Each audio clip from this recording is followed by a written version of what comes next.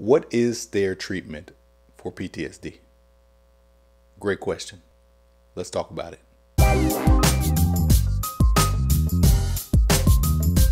Just to let you know what you're in for in this video, this will not be a deep dive into the STAIR protocol, because this video isn't about me teaching other mental health professionals how to actually do STAIR. What it is about is educating veterans, service members, their families about STAIR treatment to see if maybe it's right for you. If this is your first time here, my name is Dr. McCleary, and I'm a licensed clinical psychologist and Navy veteran. And my channel is dedicated to educating veterans, service members, and their families about mental health. So if that's you, consider subscribing. If you're a veteran watching this, you're already familiar with some acronyms. Let's just add this one to the rest of them. STAIR is almost obviously an acronym, and it stands for Skills Training in Effective and Interpersonal Regulation. So STAIR's a lot easier to say. STAIR is an evidence-based treatment for PTSD, and it might be one that you haven't heard as much about.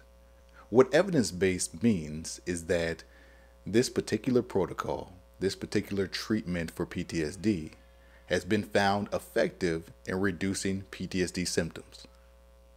That's basically all it means. STAIR focuses on emotional regulation and social or interpersonal functioning. Basically what that means is it helps you to recognize and regulate your emotions, and also helps with your relationships. For some people, their relationships, their families, their partners are actually the reasons that they're actually seeking treatment. So if that's you, STAIR might actually be a very good treatment for you, because it focuses in on those areas. It focuses in on regulating our emotions. It focuses in on how our trauma affects how we interact with other people, and also how we can fix it.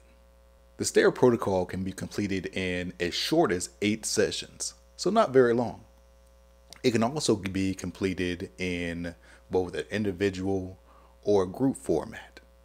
If you're getting value from this content right now, then go ahead and smash that like button so YouTube will show this video to another veteran.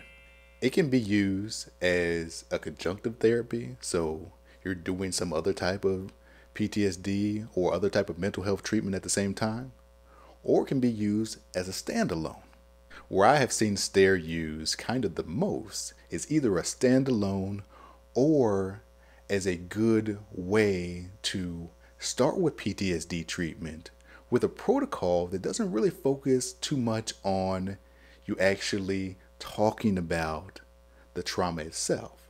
So not revisiting the images or necessarily even the thoughts that are associated with the trauma, which also makes it a little bit easier to start with this than maybe another type of PTSD treatment, where you are going to have to go into the details of what happened, where it happened, and the emotions and the thoughts that come along with that.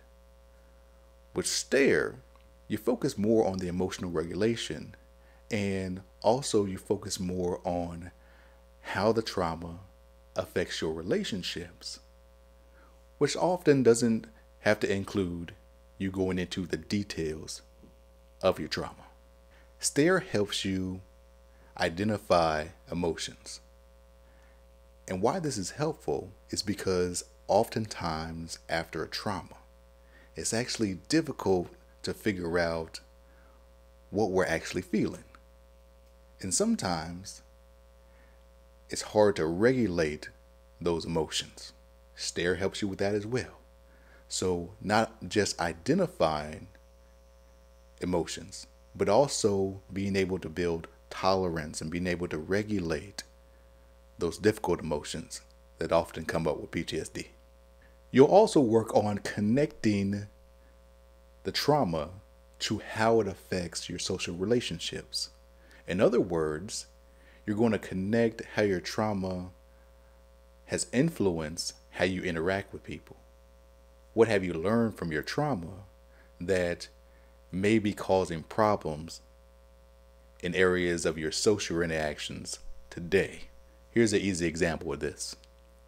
Somebody has experienced some childhood abuse from maybe one of their caretakers.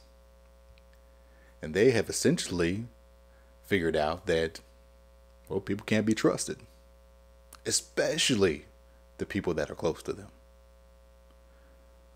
So what might they do when somebody tries to get close? You probably figured that one out. But they're either going to fight that person and say, no, you ain't going to get close. Or they're going to have some struggles there. Maybe they feel like they don't even have the ability to get close to somebody else. With STAIR, you often learn how to be a better communicator.